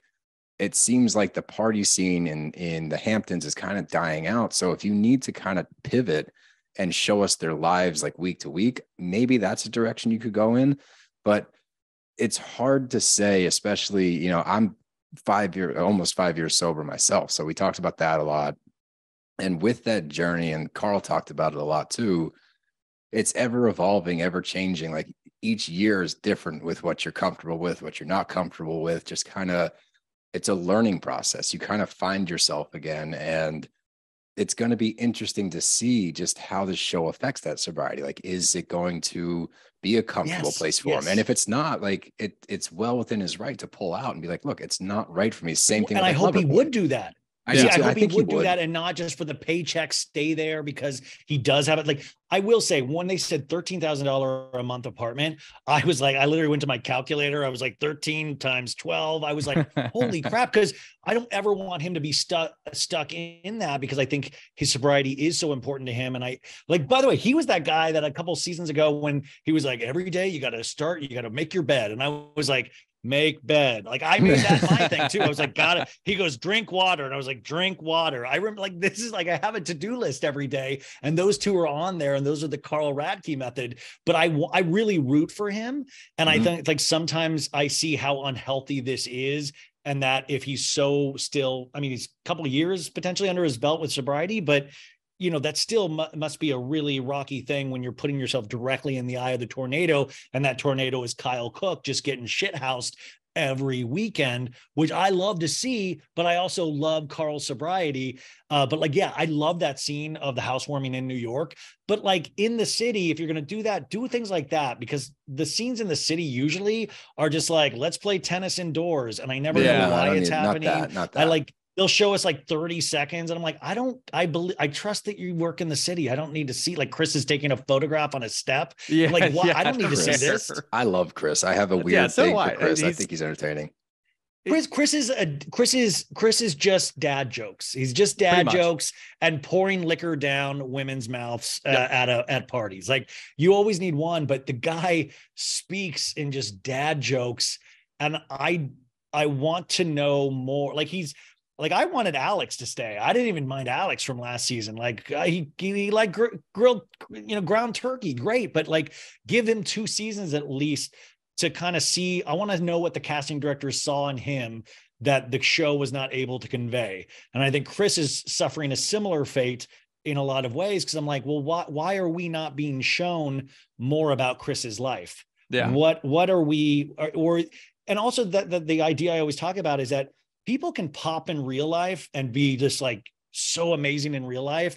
And then you put them on a camera and all of a sudden they lose that thing that makes them so magical in their real life. Part of it. Yeah. But it doesn't mean anything. It's not bad or good. It's just some people just really pop on camera. Yeah, no, that's true. And I think that with regards to the show, there's 2 different things going on here. One, Bravo producers can't get out of their own way. They need a changing of the old guard. You can't have, like, Carl was pretty realistic about himself. And he even said, if it gets too much for me, obviously I'm going to do what's best for myself. If the show is going in that direction, I'll have to part ways. Like, he was realistic about that. He was still selling us on the show. So, that doesn't get lost on us either. But did he try to get you to invest in the show? He's like a timeshare. He's like, if you guys could spend $50,000 of your own money, I promise that we will. No, it worked. We invested $75,000, and we have seen 0 returns. We got nothing. Louis also kicked in $250,000. He's out $250,000. He sent I would like Instagram to make you a part crying. of Rue La La. Yeah, Rue La La with the BravBros. Yeah. But between that and the producers trying to figure out what the hell to do, so they throw this Martha's Vineyard thing at us, and like maybe that'll be somewhat good because we don't know anybody there. And then the other part of it is the Hamptons are cutting down on big parties. They're cutting down on filming at bars. So we even said, why don't you guys just go somewhere else? Go to Montauk, go to the Jersey Shore, go somewhere else where everything's a little more free and you can have huge ragers all the time. Because let's be honest, when it comes to Summer House, 80% of the time we want to watch you guys have a huge party.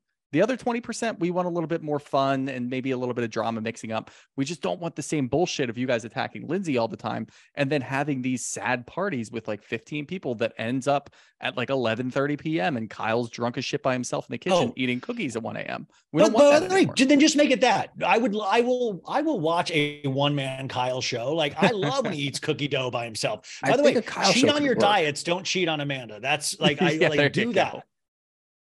Let's move a little bit further. I just want to talk about 2 more things and then we can move on to Jersey. But Danielle, let's discuss Danielle because I have not enjoyed her once this season. I cannot understand for the life of me this approach that she's taking with Lindsay. I don't get it. The only thing that makes sense to me is she's just simply projecting all of her own insecurities about her relationship with Robert onto them. Because if you really break it down, she's like, you guys are moving so fast and this and that. You moved in with Robert after 2 months. Second, they're not really moving that fast. That's why I get so confused. They've known each other for what, 8 years, and they've been very close during those years. Like, it's not like they were acquaintances. They were very, very tight. When Carl's brother passed away, the first person he talked to was Lindsay. Like, that's deep. They have a deep connection. So 8 months to move in is not crazy. To get engaged after 10 months is also not crazy because you're not tying into the fact that they've known each other for this long. It's not really a new relationship. It's just a different type of relationship. So my whole take on, I can't stand how she's going about it. I think it's all projection and I think she's having a horrible season. What's your take? She's my favorite character on Bravo, right? No. I think so we're going to end the interview. It's been nice. No, listen. we as the Bravo audience gassed her up for so many seasons of like, what an amazing friend, because initially she was, they kept her on the show, I think, for a couple of seasons just to have somebody for Lindsay to bounce off of, because everybody still seasons ago was against Lindsay. So they had to have her have a friend. Now, we all said like, man, I would like a friend like Danielle. She does seem like an amazing friend. I was one of those people. I really empathize with Danielle in certain ways. And I think there's a little bit of what potentially is going on with Carl learning how to be a person again without alcohol or drugs. But the same thing with Danielle is she's learning to not be the person taking the back seat. And she's bad at it. She's bad at it. She's clumsy. She doesn't do it right. She's like, it's that person where Lindsay is the person that's always been in the driver's seat. That's always been the established roles. And when you try to move past that in your 30s, with such an established relationship, it is bound to feel so weird, so awkward, like you're moving in cement. And then on top of that, she has a relationship that she has grown to expect nothing from this man. And she still is okay with it. She expects nothing, but she sees this other relationship with two of her best friends, and all they want to do is hang out. And she used to be one of those people that would hang out with them. So it's glaringly obvious because she doesn't get to hang out with her own boyfriend. And the people she used to hang out with are like bumping uglies together now, sexually, on top of being friends. And that must be really incredibly infuriating. And she doesn't even realize, I don't think she even realizes it. This is deep subconsciously what she's upset about. And then the horrible part of all of that, it's a perfect storm because it comes at a time where Paige and Amanda and all of these people just talk mad shit about Lindsay. So if you have this person already confused about her place in a friendship, and you're finally, after many seasons of hearing it, you're finally starting to clearly hear it of like, Paige of like, have you been, has she ever been that good of a friend to you? All of these things must be bouncing around in her mind. And Lindsay is like, dude, I'm not doing anything different than I've ever done before. I'm not doing anything different. Do I think Lindsay could have been a little more less intense on the balcony at her apartment? Sure. I'm like, why are we doing this? Like, let's just enjoy the housewarming, but it's reality at that point, television. I would be fucking fed up. I'm like, we squashed this, and like now you have an attitude again. Like I would think I would have taken the same approach as Lindsay. It doesn't make sense to me that she's like, if you are, in fact, a best friend, if you are both of their best friends, then you should understand and be happy for them. You can have an opinion as a friend. You can obviously say like, hey, maybe this is too quick. Once they give you a rebuttal, hey, we're good. We're moving forward. You no longer need to chime in. You need to back the fuck off. Yeah. Yeah, I think that Danielle just has a hard time taking that responsibility too, because she says some wild shit. And then when Lindsay goes, why would you even think like that? She goes, I don't see anything wrong with what I'm talking about. Like, I'm your best friend. I'm allowed to tell you this. Your best friend's supposed to tell you if you're moving too fast. It's like, no, you're not. Like, that's not. You're supposed to trust your best friend to make the right decision and then be there for them if they realize they made the wrong decision. Like, she has it so twisted and she feels like she's right all the time. It's just tough to watch. And I feel like it's one of those things that Bravo does that it's just dragging on for a little too long at this point. Well, but Lindsay also has that thing where it's like the Joe Pesci Goodfellas of like, Lindsay is like, funny how? How do you find me funny? So like, even in this situation, she's like, she'll just point blank ask it. Why don't you like me and Carl? Why? And I'm like, no, just drop it. Like, so I feel like there's like ego on both sides. Yeah. I feel Lindsay is definitely has the most,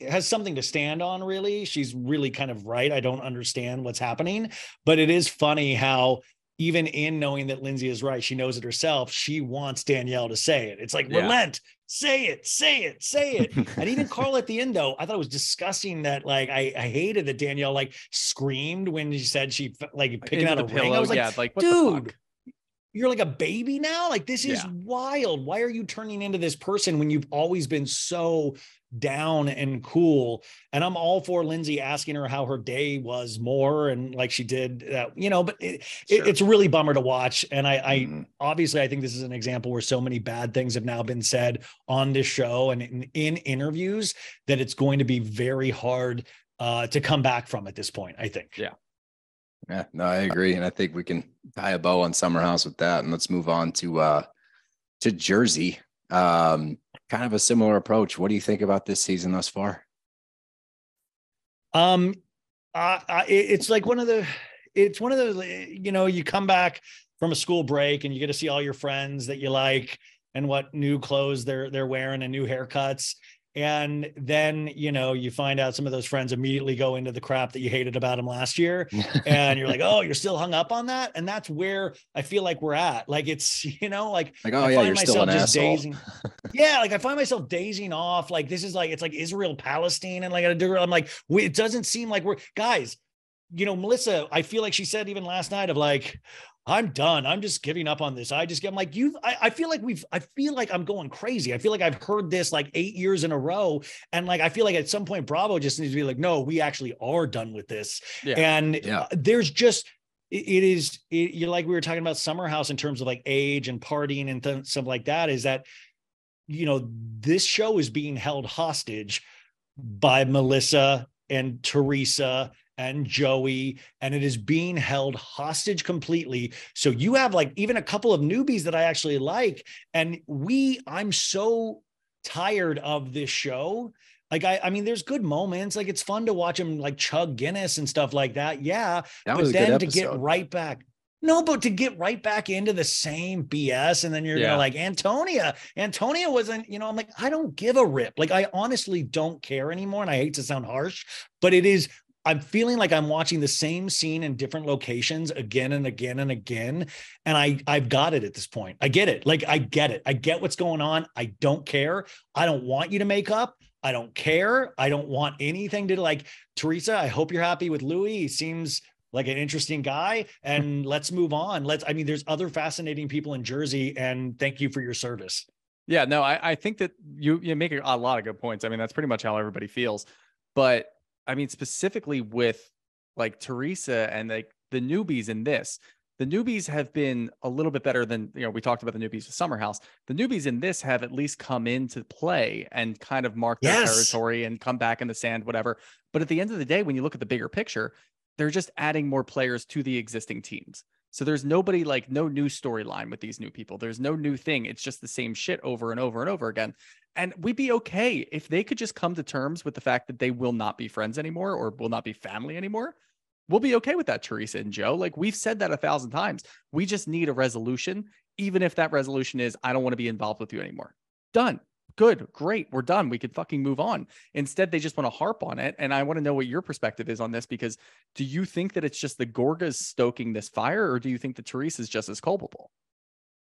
At this point, I think they're both culpable, and they have been at, individual times.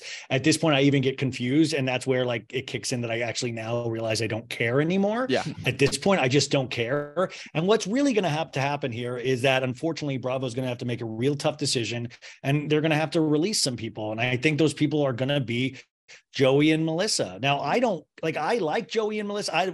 I find Joey hysterical. I think he's one of my favorite housewives. But I think that it's like, if this show is going to be so held down by this, they need to remove it, because they don't seem to be adults enough to remove it themselves. And also with Teresa, she is a legend, but it's like there is, I always say, it's like, the synapses in the brain are not firing like a normal person's are. So you can't argue with her. She doesn't take in things the way a normal person would. And I'm like, this is a legend, but you can't have a real argument or conversation with her, because it seems like sometimes her mind just like shoots to a different direction. Yeah. She sees red, and you're not going to have a thought out conversation. And I think that's part of the reason why she is such a star, but it is unfair then to have these storylines revolving around emotions and things like that, when I've seen the same emotion out of Teresa. I think from season one onwards is like what I've talked about it a little bit in our previous episodes. I think what we see between both families, all right, the Louis Teresas and the Gorgas, they're all so prideful that like they will not just bite the bullet and somebody just bend the knee to the other one. Like, they can squash the shit so easily. Like, go to the wedding, shut the fuck up, move on, smooth it over. If you really want to be family again, then someone has to give, but neither one will, because that's admitting defeat over this decade-long shit show that we've been party to. I don't think we're ever going to have Teresa or Joe or Melissa be comfortable enough to be like, you know what?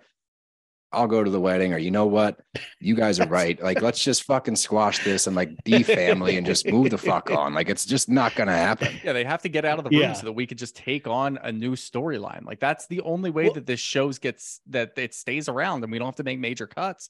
Just get the fuck out of the way so that other people can get some spotlight. Like, oddly enough, and I never thought that I'd say this, but Jen Aiden has finally stepped up and she's got a compelling storyline with family and going after Marge and all this shit. But the Marge stuff is just a byproduct of what Teresa's doing with Marge. And the family stuff isn't as captivating because Bill's not as captivating. He just doesn't fucking say a word. So there's nothing going on there. It's just like they have nothing to play with. So they're just like redoing this old record over and over. And we're tired of it. What do you think? I also think go ahead. Sorry. No, I just think the characters, it also does a disservice to those other characters, like you said, of like Jen Aiden, sometimes, you know, since she is such a Teresa sycophant, she, you know, her own storyline sometimes gets muted because it gets clouded in the noise from the Teresa, Joey, Melissa stuff. So we don't really ever get to, like, you're right, all of those things about Jen, which, by the way, you were reminding me of. I'm like, yes, she does have these kind of all the building blocks, but I think being like, you know, calling up sides like it's some Jersey Civil War, you know, is really destructive to the overall product. And to use another sports analogy, you know, at some point they're going, like Beverly Hills, you're going to have a rebuilding season. It might not be fun to watch, but for the overall health of the show, if you want this to keep going 5 years, 6 years, 7 years, at some point, you're going to have to let Rinna go. At some point, you're going to have to let these people go because trust me, there are amazing women out there ready to rock. Like, we just need to invest in those women and kind of let them shine. Like last night, they had that one argument between Danielle and Rachel. What's that? Yeah, Rachel. Sorry, I was like tiny nose. I call her. We just call her Fuda. Just Fuda. Fuda. Yeah, no, but it's like they're ready to rock, man. They're ready to rock. And you saw at the table, you saw like Dolores and all that, kind of just like, what is this? Like, they weren't jumping in. It was just these two newbies going at it really very entertaining, really wonderful. They both held their own, but it was the funny old to watch school the Jersey. It reminded me, like, when she stands up and she's yelling across the table and like Fuda takes it from like a 5 and turns that shit up to 11. And I'm like, oh my God, this is like, let's rewind 5 years. I'm like, that's Teresa. Like, like I love that. Like scanning around the Irish bar or the Irish restaurant to see their reactions. Like, what the fuck is going on over there? Yeah. I love that. Like, that's great when it's not, you know, Teresa flipping out about something that Joe did. When it's something else and something new and it has nothing to do with them, that's great. Like, that's what we want to watch. So let them flourish and get the hell out of the way. I will say, though, the Jersey fans and anybody, you guys, if you're on Jersey, like on Twitter or anything like that, you know, the people that are like really hardcore Jersey fans and Teresa and Melissa fans, it's like, they're like looking at us with Vanderpump Rules and going like, pussies, we've been dealing with this for years. Cause you want to see some really hardcore negativity, get into the Jersey fan base. Yeah. Cause it is like, it scares me. Like, it is, I will even be like, this isn't even like, I'll try to make like just like silly memes and jokes and stuff. And like, sometimes they'll be cutting, but people on like Jersey, they'll be like, I'm going to straight up murder you. And I'm like, this is insane. Like, it's crazy. We can't even agree as a Bravo audience that this is just past its expiration date, but we always have these amazing seasons with them that we can watch anytime we want on Peacock. But like, overall, I always want to think about the overall health of the show. And I never want one housewife or house husband or whatever to be bigger than the show. I want always the show to be the thing. And then right now, star gets 4 people that think they're bigger than the show. Yeah. Like, go back to the show. It's the Real Housewives of New Jersey or the Real Housewives of Salt Lake City. That's where all this magic stems from. But you're then doing yourself a disservice in not even leaving room for the possibility that there's like really amazing women out there that we have not met, that are going to be in like amazing situations, that are going to be like, they're ready to rock and we don't know anything about them. How fun will that be for us to get to know new characters and new interactions with old characters that are still willing to play on the field? Oh my God. I'm doing way too many sports things. I was trying to impress you guys. We love it. Like, it's perfect. We're impressed. Okay, I'm floored. It's like when you put on a boxing glove and you like do it's things like when with you it. kick a touchdown and like then throw a home run. Like, it's awesome. But the last thing, Jersey centric, and then we got some questions from the audience that we're going to run through. Louis, All right, we went at the approach this season of giving Louis some grace to see. He's claiming he's making changes. Some grace. So like he's claiming he's changing. He's claiming that he's bettering himself, X, Y, and Z. We wanted to see it play out before we jumped to any judgment. Now, a video was just released, and we found out who that video was sent to, what that video is about. We got kind of the inside scoop on it. But your thoughts. Was that the Rulala video? The Rulala, yeah. Rulala when I sit out here in front of Rulala, like, I mean, I worry about that dude. Like that he makes some of the most interesting solo videos, or like videos with like, because the other one, the summer, like remember the beach one when he was like with all his like men, the Warriors. Oh, the Warriors. The Warriors. He's like, I would like to come home to you and marry you. And they're like, say it softer. Because I love you. I love you. So, and like, he just looks like he's come from the face of the sun, and everybody's like, it looks like the Warriors. Like, it's the scariest video I've ever seen, but I like him. I think he's great for TV. You just got to try to like contain it as little as possible so that he doesn't go too crazy. But it's like, we talk about it all the time with Joey. Joey could just take a step back and be like, look at this fucking guy. Like, he's nuts. Like, let's just let him go. But Joey has his own issues, so he can't do that. Like, he won't just step back and let Louis bury himself, and he will. These videos keep coming up. That video was sent. He's saying the same shit in that video. Yeah. So he's saying the same shit in that video that we're seeing him say to Teresa, but he's allegedly changed. And this is him bettering himself. That's why he's in touch with his emotions. We get a clip of this. This was to his ex-fiance, Vanessa. That's who this video was sent to. And so we see him saying the same exact shit to her that he's saying now to Teresa, but allegedly he's changed. So it doesn't make any sense.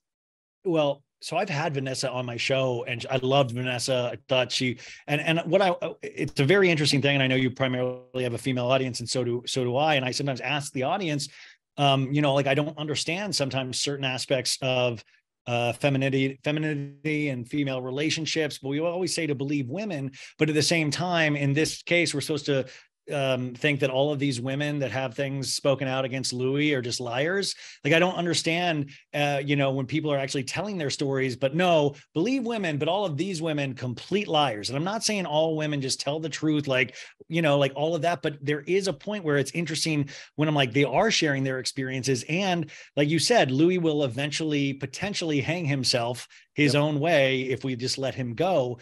But there is something to this. You can't have that many people say a very similar story about a certain person's behavior and just have it all just be just like coincidence. And we saw it. Melissa Gorga.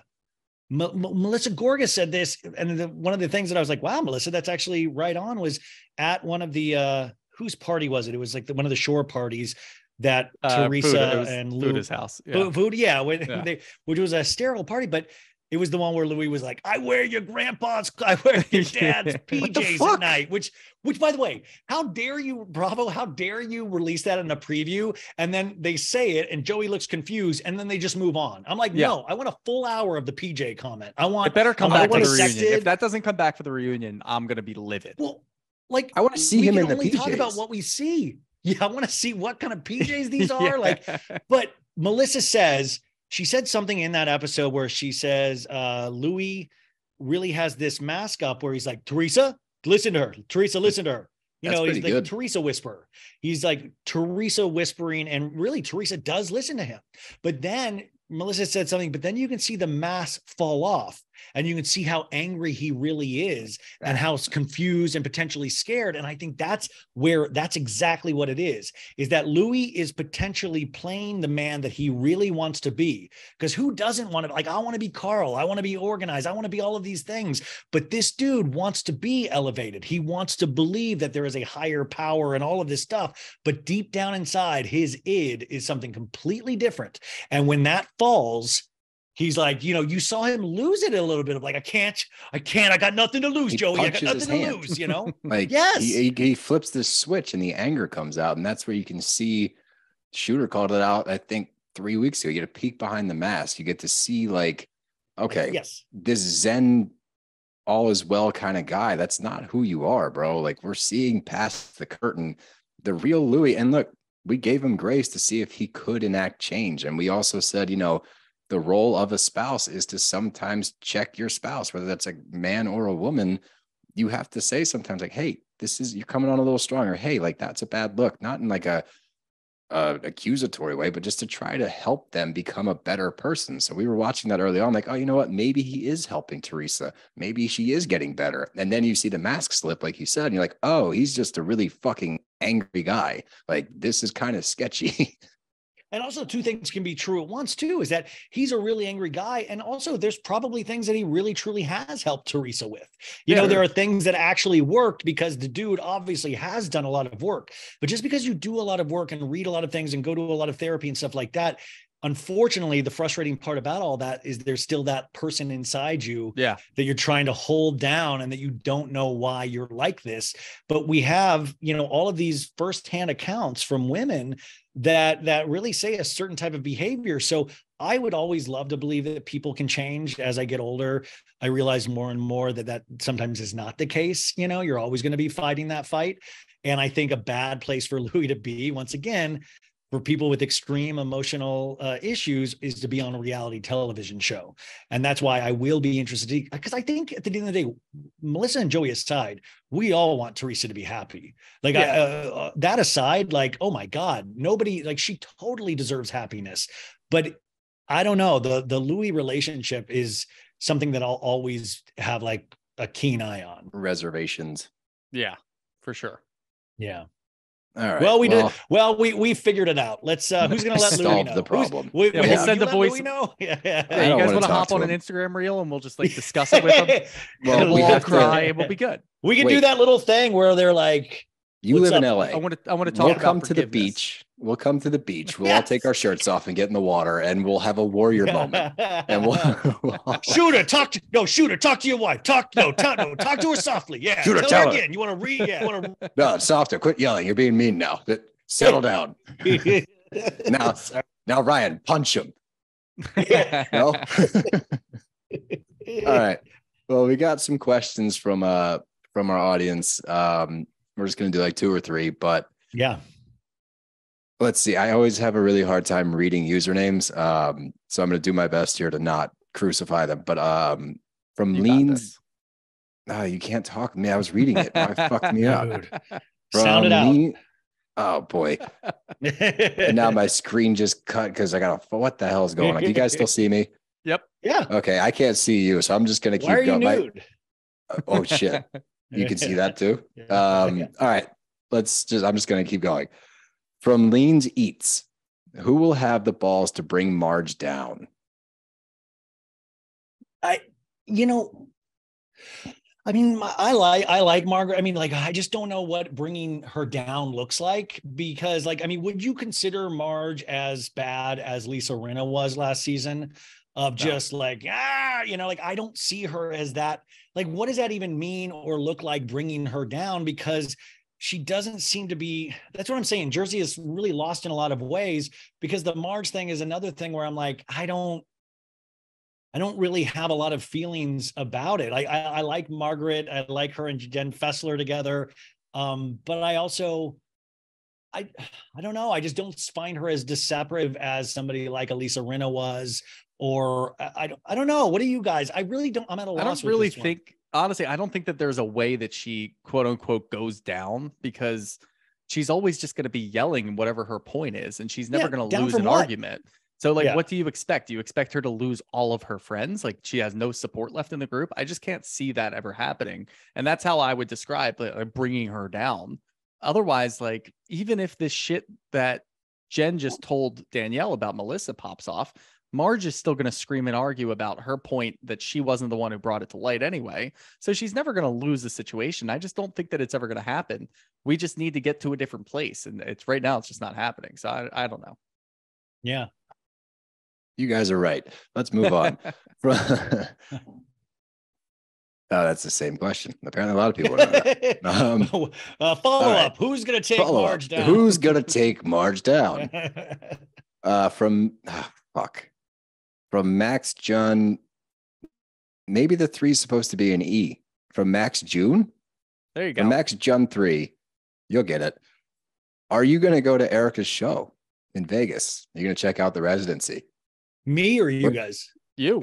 We're not. Yeah, we're definitely not. Listen, this is going to be, I'm with you. This is probably an unpopular opinion.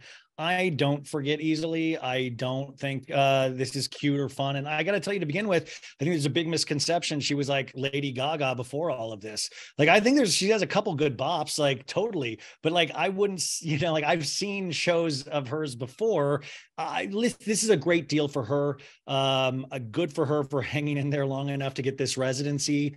Also, you'll notice that BravoCon isn't announced on the residency because I think that'll obviously be announced later on. But I think they want to try to get as many Bravo fans to buy tickets for the actual residency. But I think obviously that'll be a part of BravoCon. But there's just not, if I got into it free, I don't even know if I would do it then. I think that once again, this kind of like muddies the waters, and actually what we should be paying attention to with Erica is that I don't find this a comeback story. I would rather a comeback story of a lot of her husband's victims and stuff of that nature. I don't know. I never needed to see her get back to her same wealthy lifestyle. So I don't really know what I'm supposed to champion here of like, good, I hope you're rich again and spend money insanely bad. Like, I don't know what I'm like. I don't like her music enough, and I'm a big music fan to ever see her live, but I guess good for her. And what a deal. Whoever put that deal in place, what a great person. Obviously a really good business person. So I'll say that positively. There you go. That was one nice thing about Erica Jane. That was a good. But by the way, when you guys covered Beverly Hills, I was so tired. I'm getting so much. That was people still talk about this. People refer to like Jersey as an ongoing season or like whatever other show that we're watching. There was no longer season in Bravo history than last year's Beverly Hills. Fucking it was 19 episodes plus the reunion, and it felt like. And it was 4 reunions, wasn't it? Fuck. It was I blocked it out. 4-part reunion. It was 23 total episodes, and it spanned 8 months. Like, it was nothing longer. Bravo subtweeted it Love is Blind finale because it wasn't live. And they're like, at least we don't like make you dumb something about like Love is like a knock on Love is Blind reunion. But I was like, no, but you do drag out your shows and your reunions for like a month and a half. One reunion show per show. There's no now VPR. I will watch 3 or 4 of them. That's true. Okay, but Miami does not need 3. Beverly Hills does not need 4. Potomac didn't need 3. Like, it was just all ridiculous.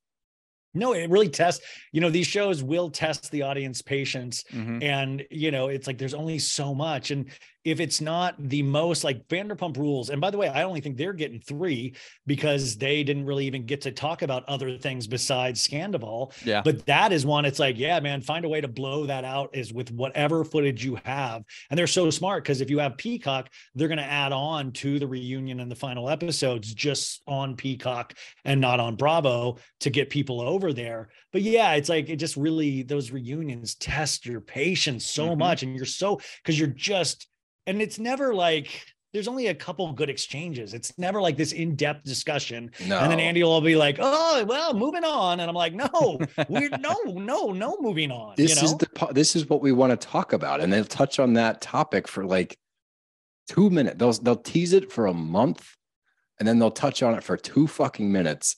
And then they move on to something stupid or to a character that nobody cares about. They'll shift over to like Mia. And like, no one cares about Mia, but now we're talking about Mia and G Daddy and like their weird sex relationship, which like, I don't want to talk about anymore, instead of focusing on like whatever the main storyline is for that season. Like, I think that with the Vanderpump reunion, we have a chance to maybe rectify some of that to kind of keep it pointed. Like, well, that kind of writes itself though. Like, that's not going to be like Andy and Bravo's hard work. That's just going to be like, all right, here's the elephant in the room. Have fun. We're not going to talk about anything but that.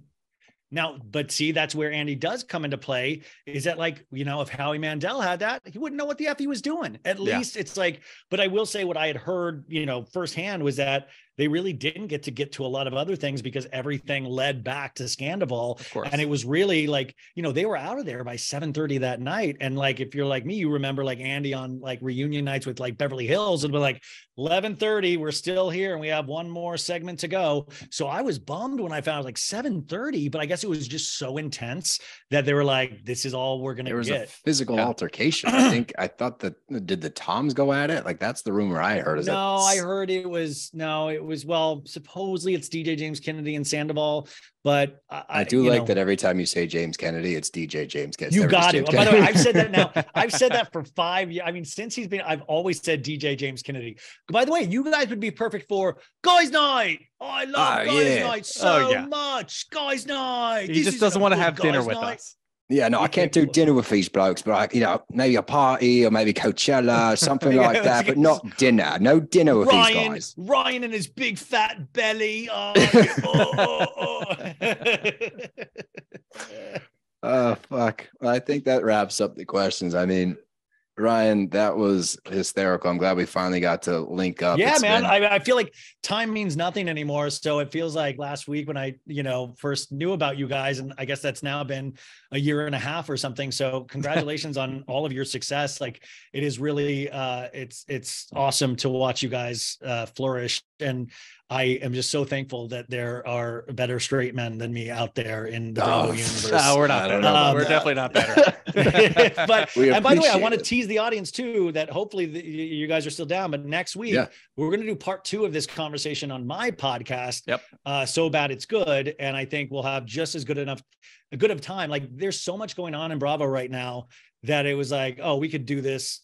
I mean, isn't it so fun and easy to talk about this stuff? Like, it's just, it's the best part of my day. Yeah. It just like flows off. And that's like, I've kind of taken on this, I'll get like really amped up during the day, or like I have a stressful day at like my actual stupid job, which hopefully we can stop with those soon. We're trying to get away from actually working. But like when I get to sit down with Shooter on like Wednesday night or Thursday, whenever we record, it's almost like a therapy session. I'm just like, and like throw it all against the wall and just like, and you guys have each other to lean on too. Yeah. Like, I love that you guys get to work. Like, sometimes I will say I'll do these like really long solo recaps of like Beverly Hills or Vanderpump, and not to be all boo-hoo, woe is me, because I choose to do all of this stuff. But sometimes it gets lonely, man. You're at like 2 a.m, or screaming about Tom Sandoval, and you're like, what the F am I even doing with my life? Realizing you have to edit this after that. And it's like, when you do have guests on, or when it's like so nice to bounce off of. That's why I was like looking forward to this, because I was like, I don't have to edit this. I can just go in and be an idiot. And this is exactly what I needed. So perfect. Thank you. That's what we're here for. That's we can start a support group. We'll start a text group. Yeah, please. We'll get going. All right. Well, like Ryan said, we are going to be on his podcast next week for part 2 of this conversation. I would imagine this will be a recurring thing throughout the year. This is going to blast. But do you have anything to plug? Anything you want to get out there? Well, I would say everybody listening, make sure to buy tickets to your live show in Philly next week. That is huge. And this is what I say on all podcasts, and even mine, is that I know it sounds silly, but if you're listening to this right now, do us all a solid. Is if you haven't rated BravBro's 5 stars on Apple Podcasts and Spotify, go do that. It's a really free, easy way to support the show, or any show, and do that for mine as well. And if you don't like it, just move on. Like, there's so many great podcasts out there that is like, there's a podcast for literally everyone right now. But that kind of support really helps, because even though we're really lucky in a lot of ways, we're still people that are trying to find our way, and there's so many great options. So it really does help in placement on Apple Podcasts and stuff like that. So consider doing that. But So Bad It's Good on YouTube, the podcast, the Instagram, it's everywhere. But yeah, I'm around. Sweet. Sounds good. Thanks a lot, Ryan. Same with us. Thanks for plugging. We have this issue with plugs. We're not good at them. We are. I hate it, dude. It's like we have to wait till the very end, and we're like, shit, everybody already checked out. Yeah, no one's listening anymore, and then we're like, plug, fuck. Like, there. Can you hear me now? Yeah. Okay, there we go. Yeah, I think you just have weird ears. Maybe that could be the issue. Yeah, I think it's an ear problem. Usually my issue. All right. Well, like Ryan said, live show next week at Thursday night at the City Winery in Philly. Make sure you get a ticket. There's only a few left, but we'd love to see you out there. Check out the So Bad It's Good with Ryan Bailey podcast all over every social podcast, YouTube. Give us a follow, give us a rating, and check in next week on Ryan's podcast. You will hear us as we continue this amazing conversation. So Ryan, thanks, man. Thanks for coming out. Thanks, guys.